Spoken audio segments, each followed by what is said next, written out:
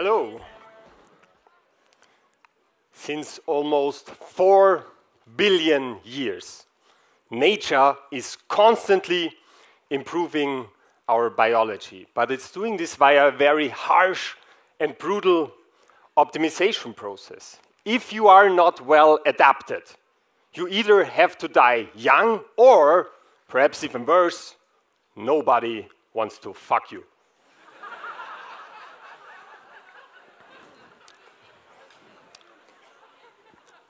Evolution, the process that is currently optimizing us, is a very brutal and inhumane process because it's predicated on the necessity of the weak ones to die.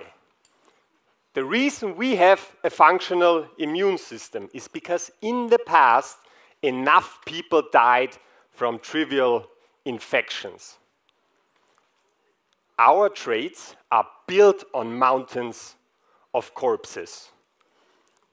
Richard Dawkins called the genome the genetic book of the dead because you can see genes as kind of adaptations to the ancient worlds that our ancestors were inhabiting. But of course, our modern environment is very different, and some of the things that might have been very well adapted in these ancient times in the savannah in small groups might not be very efficient or helpful nowadays. For example, our urge for high caloric food, it made a lot of sense in the past, but it's also the reason why nowadays sugar kills more people than gunpowder. So we could ask whether we could do this optimization process better or maybe even more humane than nature does.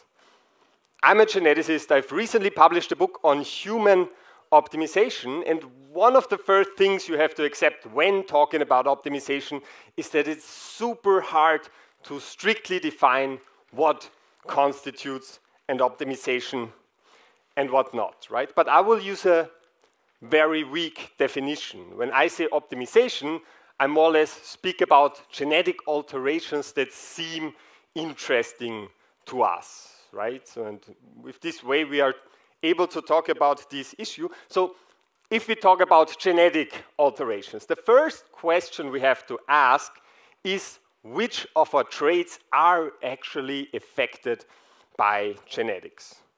Well, there are various kinds of studies one can do to figure this out, but the oldest method is what's called twin studies. You know, there are monozygotic and dizygotic twins. We know how genetically different they are. We know that both kinds roughly grow up in the same kind of environment. So this allows us to roughly separate genetics from environment, right? People are doing these studies for about 50 years. And recently, 2015, a massive meta-analysis was published combining all the data that was collected over this period of time. They compiled the data of about 3,000 scientific studies, including 15 million twin pairs to check the heritability of around 18,000 human traits. And what they found was that there is not a single biological trait that we know of that is not affected by genetics. All human traits are heritable to a certain degree, right? Of course, there's massive differences between the traits and their heritability, but there's not a single one that we know of that would be independent of your genetics. So here's one thing. At no point will I argue that we should now go out and change human biology, whatever, especially not at this point in time. But my job here is to speak about what is currently possible, what is not possible, and what will soon be possible. So if we, let's say we decide to change human biology, what can we actually do? Well, first we have to know whether we're talking about genetically altering adults or embryos. Altering adults is much harder, you know. You guys, you have a lot of cells.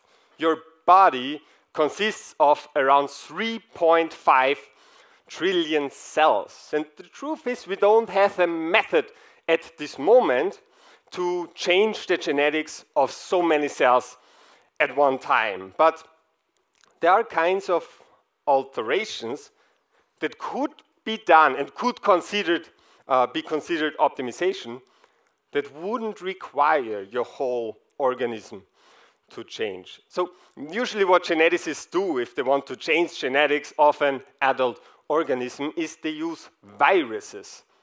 We use those viruses as transport vehicles for the genetic sequences or constructs that we want to insert into the cells, right? So what could we actually do?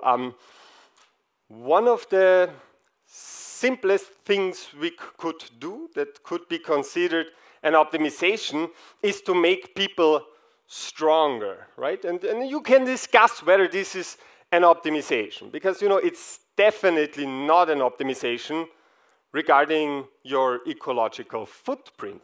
If you're very strong, you probably need to consume more calories, but it could be considered an optimization concerning your ability to punch someone in the face. So this is something we could talk about. Now, there is a gene, and it's called myostatin. And its role in the organism is mostly to inhibit over-proliferation of muscle cells, overshooting muscle growth. And we know that if we take this gene out, animals become super strong. For example, this is the picture of a regular mouse. Well, so it's not absolutely, of course it's peeled, but this is a normal mouse, right? You know those mice. So if you take out their myostatin gene, this is what they look like. This is not zoomed in. It's the same magnification. It's just that the one on the right has double the amount of muscle mass, right? That's also why myostatin is called the muscle mouse gene, because this is where it was mostly described in. But this doesn't only happen in a lab environment. For example, there was at one point a spontaneous mutation in cattle, which made it very strong in this myostatin gene. And people consciously propagated this genetic mutation so they could establish a breed of cattle that just has a shitload of meat, and it's called the Belgian Blue. Now, this could be used on adults too, because there have already been viruses created that can not really destroy, but inhibit your myostatin gene, you know, and they were packed into viruses, and when injected into the legs of monkeys, those legs grow super strong and massive without them having to do any training and without regular doping tests being able to find them, which is quite a benefit. So what else could you do? I mean, you could increase endurance, for example. There was a study done with mice. They infected them with a virus carrying a gene for EPO, building erythropoietin, which increases the amount of red blood cells in the body. And the endurance of those mice actually shot up, you know, and this is not really science fiction. This would also work in human, and there is even a very successful German athletics trainer, or let's say a former successful athletics trainer, well, because he went to jail for several doping-related issues, but, you know, on this computer they found emails writing to those research groups, you know, could we have some of those viruses maybe, you know, for private consumption? So there are people trying to get onto those things, and you could ask, okay, those are professional athletes, they're crazy to begin with. Would any normal people be willing to take such a risk? Because, of course, that's not like, I don't know, taking ibuprofen. Those are massive interventions. And probably the answer is there would be enough people willing to do such an alteration? I mean, there is actually a very well-researched sport psychological phenomenon that is called the Goldman dilemma, right? It's named after Bob Goldman. He was a physician which in the 90s did series of experiments where he tried to find an answer to the following question.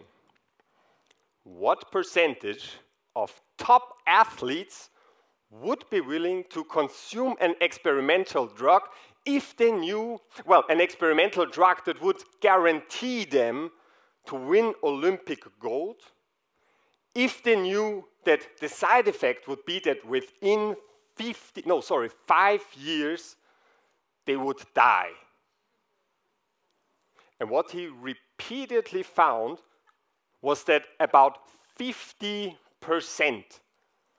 of those athletes would be willing to do this, right? So this might sound crazy, but it's not so crazy if you think about it properly, because you don't just stumble into Olympic Games. Those are mostly people who trained all their life to reach this one goal, right? They already made all those sacrifices, their health, their social life, etc. And if you think what top athletes do nowadays, it's not so different, right? It's not uncommon for strength athletes who do doping to die of a thickened heart muscle. And I've seen a documentary about endurance athletes that got busted for doping. And one of them said they had to routinely set an alarm clock to the middle of the night. If you're in, just wanted to say, the good thing about being an Austrian is that we have a very loud and scary voice to begin with.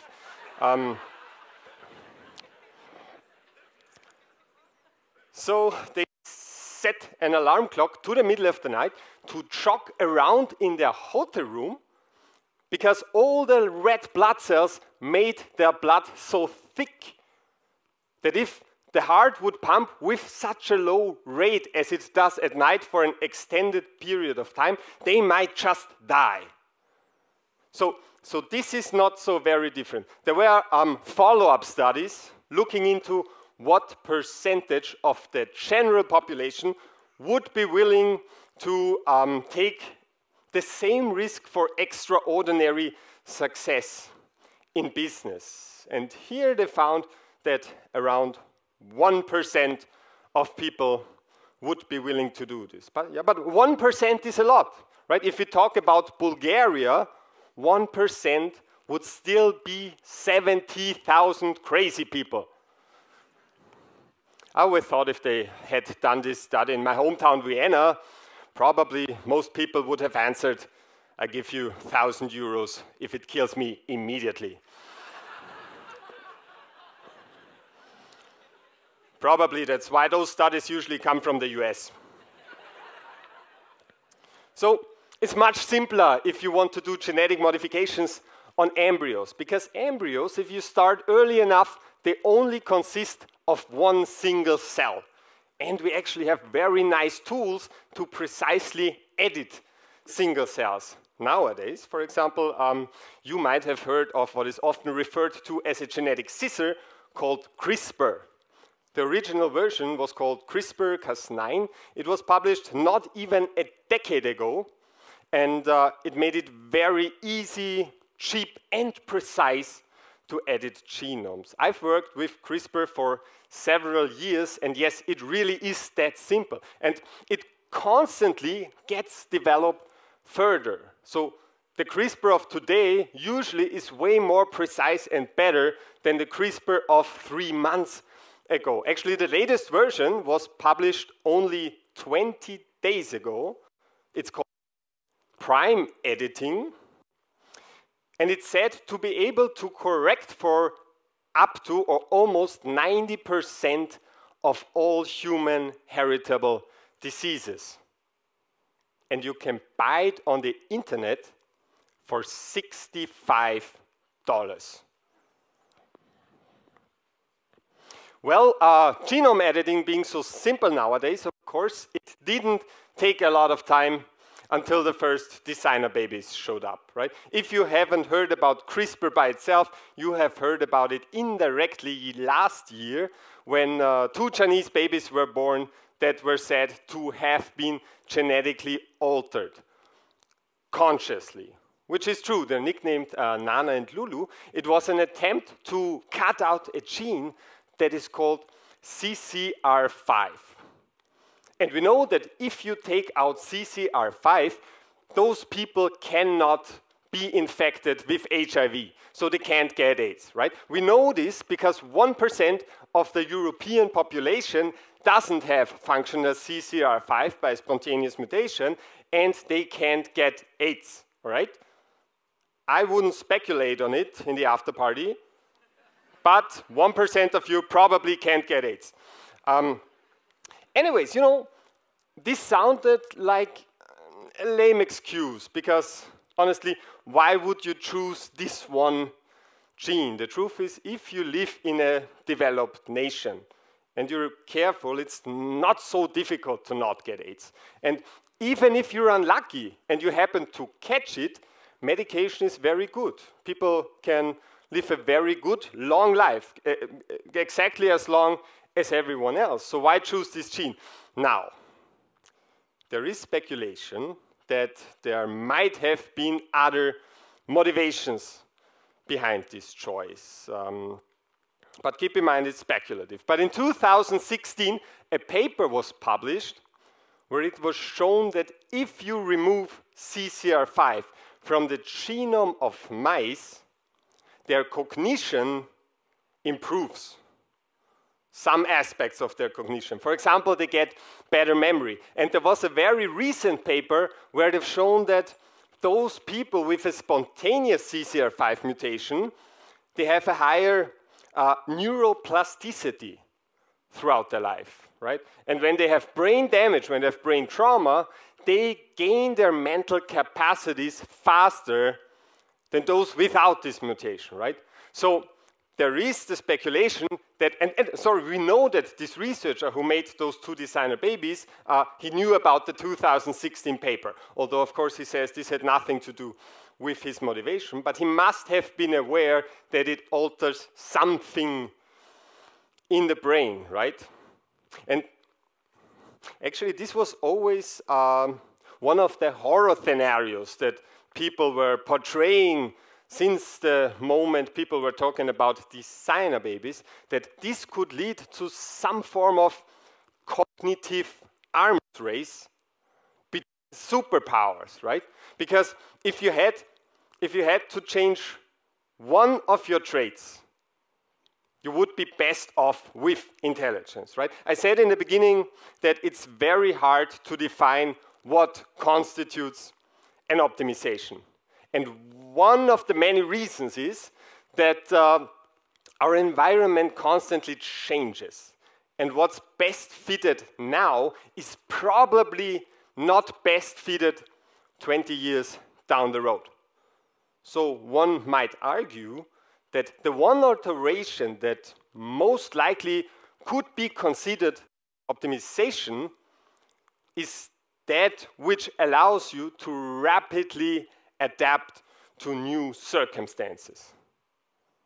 And the trait that allows you to do this is, in fact, intelligence. Intelligence is the one trait where it's very hard to imagine a situation where, from your perspective, less intelligence is better than high intelligence, as you can imagine. So, let's do it, intelligence. Now, when I started to write this book about optimization, I was holding a belief that is actually fairly widespread in the population. I thought that intelligence tests hardly measure anything than how good you are in taking intelligence tests.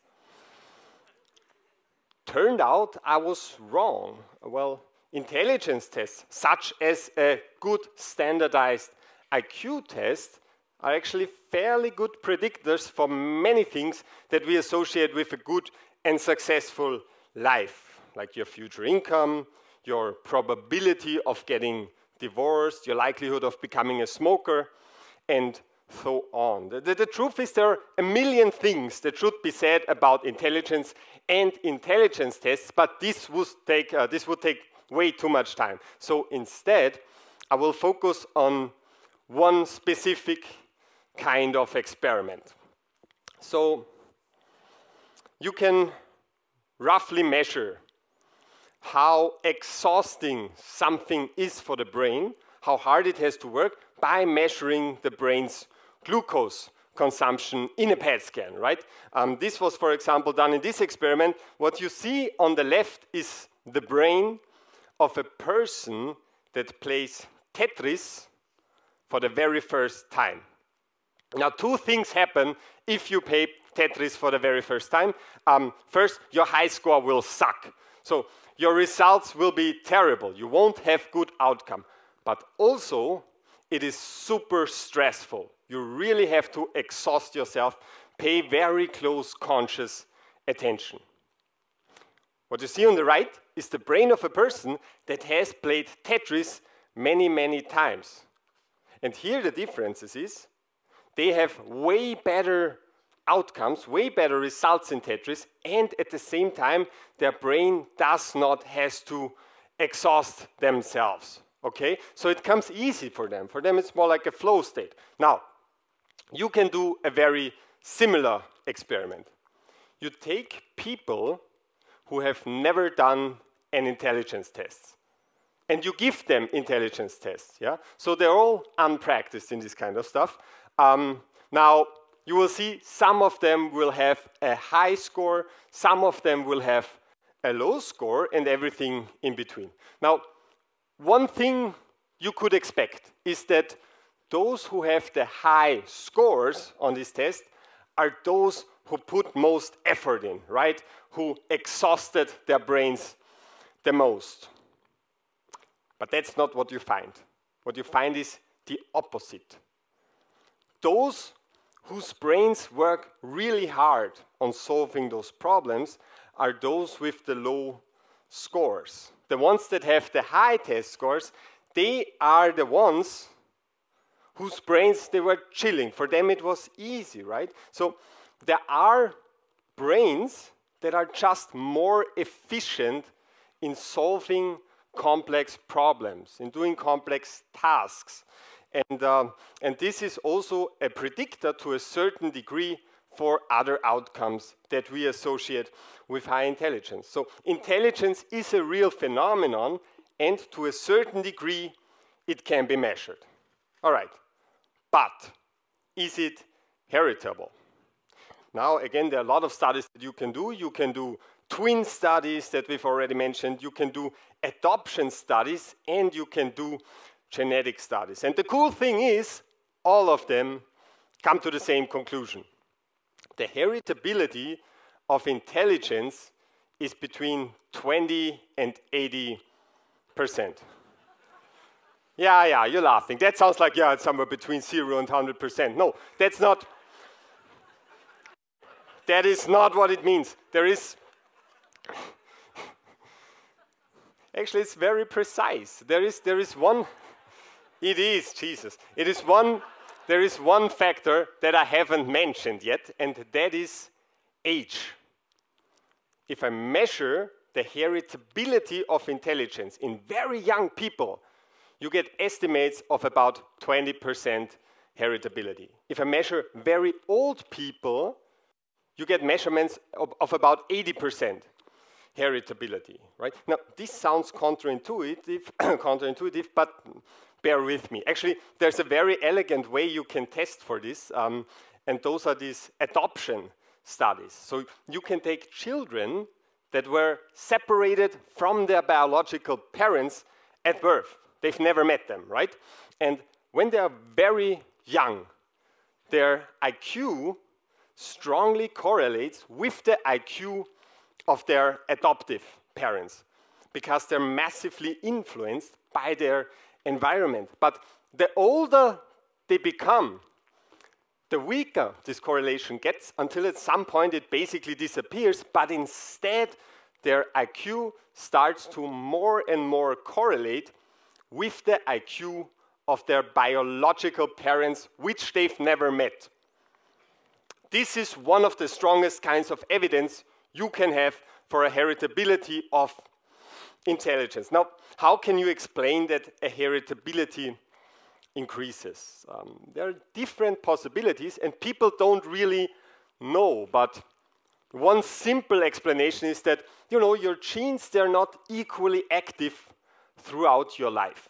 Some play a larger role when you're very young, maybe even only an embryo. Some play a more predominant role once you're very old. So it is not impossible that some of the genes that, you know, change your or affect your intelligence might play a larger role at a certain age. But there is another explanation which I find is way more interesting. As you go through life, consciously or unconsciously, you tend to choose an environment around you that best fits your personal traits. So if you're very small, you're probably not going to try to become a basketball player. If you're super introverted and agreeable, you're not so likely to try to become a policeman, and so on, right? So if you live your life properly, you will try to find environments or attract the environments that best fit to your personal genetic makeup by the choices that you make in life. And the older you get, the more of those choices you've had. That's why when you're very old, your genetics and your environment, they become harder to separate because they actually influence one another and they kind of merge. So what does this mean? Let's take maybe the 80% figure for now, right? What does it say? Does it say that you are only responsible for 20% of your stupid decisions? No, take responsibility. This is not what it means. Actually, it means the following. It means when I test a large group of people, 80% of the differences in IQ between people can be explained by genetics. This is not the same as to say that you individually are only responsible for 20% of your intelligence. No. Those are very different statements. One has to think about it for a bit, but this is not the same. And this holds true for the very most complex tasks. There is no genetic test that with these complex traits could tell you where the limits of your individual potential are. So I know people like to use genetics as an excuse, especially when they hear about heritability, but mostly that's simply wrong. The good and the bad news is that you can only find out on an individual level how far you can get by trying really hard. So I know intelligence is a problematic topic, right? Especially the genetics of intelligence, because, you know, history has shown that there are enough weird people and ideologies that love to use genetics of intelligence to justify all kinds of stupid kinds of discrimination, right? So usually what geneticists do is they just don't talk about it. But I don't think that this is a very smart strategy, because the worst situation that you can end in is that only those people with a stupid agenda are talking about something that might be true, right? If it's true, you talk about it. There is even if it's problematic. Yeah? So here's a mantra for you guys, for everything that is true but maybe difficult. Never leave the truth to the assholes. All right, we established there is intelligence. It is heritable to a certain degree. Can we change it genetically? So it's way harder to determine which genes are responsible for intelligence than whether it's heritable. With the best studies that we have at this point, we've identified 336 positions in the genome that affect intelligence. But those 336 positions taken together can only explain 7% of the IQ differences between people. So we know there have to be way more, possibly thousands of gene positions. And this basically means is that at this point, we don't have any tool that would allow us to change so much in the genome at once. This means that the situation that we're in is that we know there is a genetic component to intelligence, actually a quite significant one, but there is nothing we can do about it. That's what I want to say. So I want to go to another easy topic, which is, so actually it's about magic mushrooms. You know, okay, well, this was a weird way to go from one slide to the other. So maybe I should, you know, my book is about optimization in general. And me being a geneticist, of course, I like to talk about genes a lot, but I also wanted to include more practical things that you can, you know, something that can actually be done at this point. And we all don't want to die, and we all like to eat, so I thought this is interesting. There's actually psilocybin, the active component in magic mushrooms. You know, it was made illegal in the 60s, and there was a lot of research back then. Then it kind of paused, it got very difficult, but now, within the last years, it tended to continue with, of course, way better methodology that we have now. So there are really cool studies published in the recent years concerning things that could be considered optimization in some definitions. For example, there are studies that psilocybin sessions are one of the very few one-time interventions that increase openness over extended periods of time. Recently, there was a study that a psilocybin session can increase creativity for about a week, but by far the most interesting kinds of studies are those concerning psilocybin and the fear of death. Usually, what those studies are doing is they take people that have a terminal diagnosis, terminal cancer or something, right? So they bring them into a room, they tell them this everything up front, right? This is not, they just don't put them in a room and give them something. So they bring it in a room.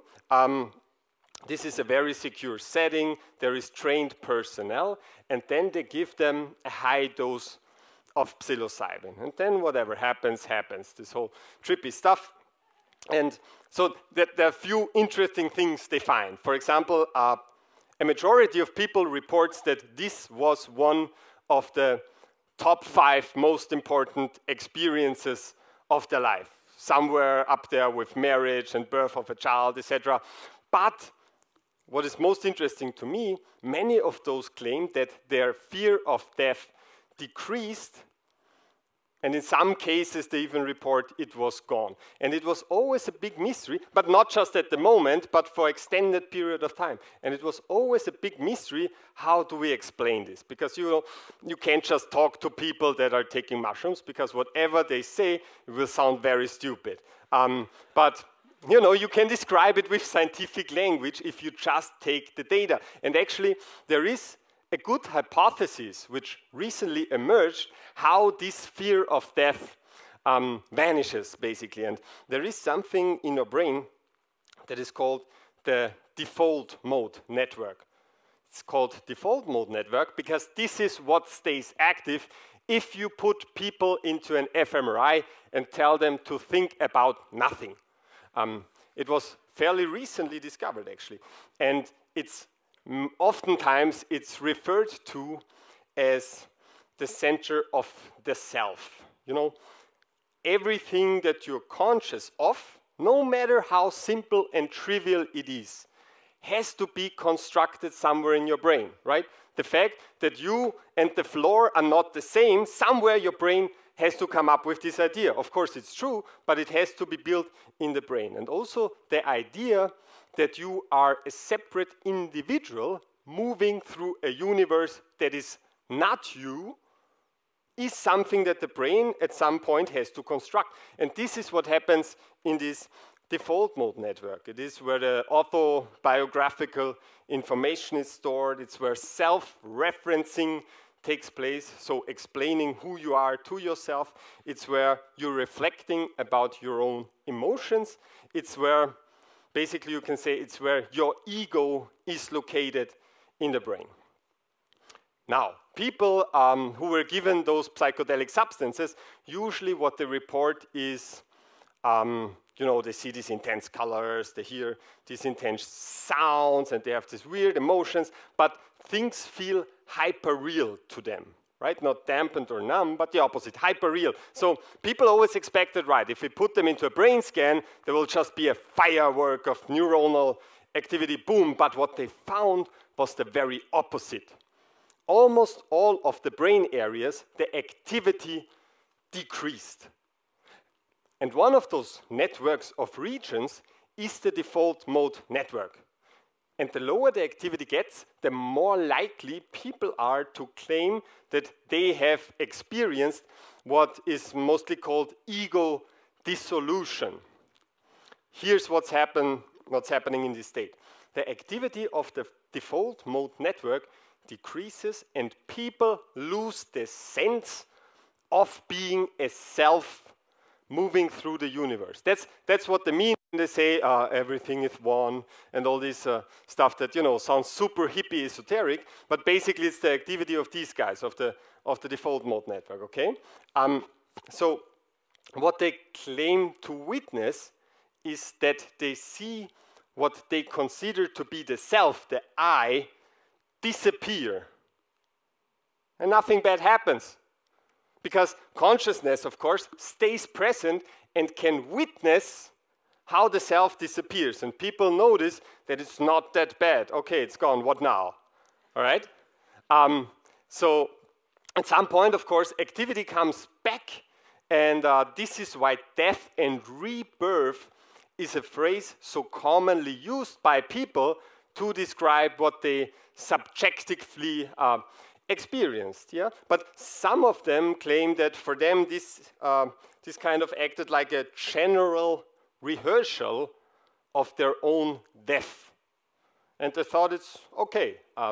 Yeah, that's why they lose it to a certain degree. And I find this so interesting because it's very different from how regular anxiolytic drugs work, which constantly have to numb the parts of your brain that evoke fear response. This works by changing the perspective once and then acts over an extended period of time. All right, so I want to give you something maybe more practical to end with, maybe something that doesn't put you in jail if you actually try it out. And it's a experiment that became very prominent in psychological literature. Some might have heard about it. It's about, you know, so this is the setup. It's called the bridge experiment, roughly speaking, because you have two different bridges. And again, this is something that edges on optimization, if you want to interpret it like this. You have two bridges. One bridge, the lower one in this case, is super stable. It's super safe. It's not very high up. There is a nice little river sneaking below it. And then there is another bridge, and it's the total opposite. This is a scary bridge. It's high up in the air. It's shaking in the wind. It doesn't look very stable. It goes down far to pointy rocks. It's a bridge where you want to shit yourself. So, at the end of both of those bridges, there's an experimentator standing. And this experimentator is actually a very attractive woman. Now, whenever a man, crosses one of those bridges, the experimentator hands them a sheet, say, hey, we're doing a study, do you want to fill this out? Yeah, thank you. And once they're done, she hands him a telephone number and say, yeah, if you have some questions regarding the study, call me, right? So, here's what happens. Of the people who crossed the safe bridge, 13% of the guys gave her a call. the people who crossed the terrifying bridge, 50% called the lady. What is happening? This is what is usually referred to as misattribution of arousal, and yeah. So basically, it's explained like this. Usually, when we think we get into a situation, we first notice the situation. We notice whether it's threatening or not, and then we develop these bodily symptoms like shaky hands, sweaty palms, a feeling of inner tension and so on. But actually, the causality is different. What is happening is you get into a situation, your body responds with certain bodily symptoms, shaking, sweaty, etc. And then your brain interprets, okay, apparently this is a very scary situation. Now, what can happen is that you are in two situations at the same time where both of those situations evoke the same bodily response. For example, if you're on a bridge that is very scary, or if you see an experimentator that looks super hot. Both of these can make, your palms sweaty, inner tension, elevated heart rate, and so on. And in this case, your brain has problems separating those emotions from one another and interprets part of the fear from the bridge to be evoked by the attractivity of the person. So there were many follow-up studies on this. So for example, this also works when you put people into roller coasters and afterwards they should check on a computer how attractive they find certain people. There was a study published recently in Vienna where they've shown that even arousing music can have this effect. And this is fairly interesting, I think, because it would explain something that is not very intuitive, in my opinion. And this is why sometimes people like to do their first date in a horror movie. Why would you do this? You would expect that if you take someone on a date, you want to evoke as many positive emotions in them as possible and not look stupid monster getting shot. But this would explain it to a certain degree, right? Because if you have this basically it's a form of anxiety response, it can subjectively increase the attractivity of another person. But be careful, guys. If you're super ugly,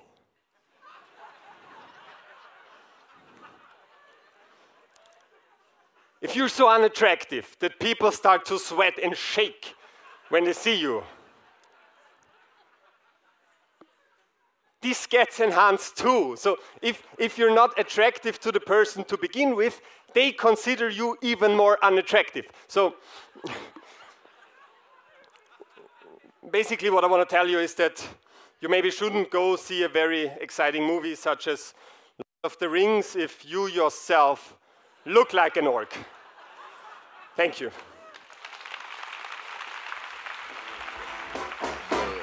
You sexy motherfucker.